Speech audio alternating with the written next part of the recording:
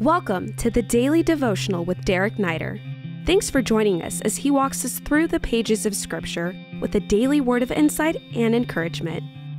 Hey, really cool. We're at the top of the Mount of Olives, and it's not just the traditional site, it's the place where Jesus was presenting himself as the King of Israel, as foretold by the prophet Daniel, to the exact day, the revelation of the Messiah, not coming necessarily to liberate the Jews from the occupation of Rome, but for sure to rescue them from their sin and their waywardness. And so behind me, what you see is the Temple Mount that he would have ascended, he would have gone up on after the triumphal entry, and not only the place where sacrifices were being made, the temple obviously was present, but the place where we're going to see a third temple rebuilt. So it's a great moment to look back and to commemorate the King being revealed, the King of Israel coming in humility and making himself a sacrifice, a ransom for the sin of the people. But then as we look forward, we also remember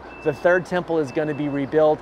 He is going to come right here to the Mount of Olives again and enter through the eastern gate, and he's going to establish himself as the King of Kings and the Lord of Lords, judging the nations, separating the goat from the sheep, and establishing a 1,000-year millennial rule and reign, a golden age, a golden era that will be absolutely extraordinary. So look back and give him praise, look forward and have hope.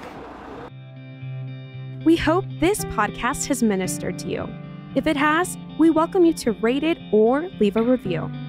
If you would like to stay connected with Pastor Derek Neider or find many more teachings, please visit awakenlv.org. Click Visit and then choose Pastor Derek Neider. These links are also in this episode's description. Until next time, God bless you.